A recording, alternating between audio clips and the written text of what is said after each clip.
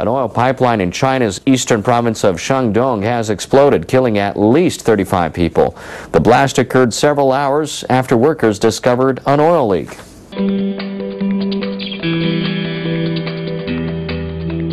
Earlier reports spoke of 22 dead.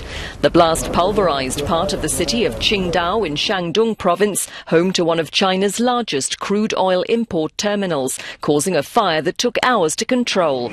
Local authorities say it happened as workers tried to repair leaks in the underground pipeline. State TV reported that an oil spill had spread across 3,000 square meters of seawater.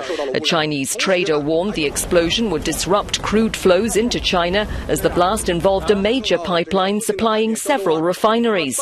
With terrorism ruled out by authorities and investigations begun to establish what went wrong.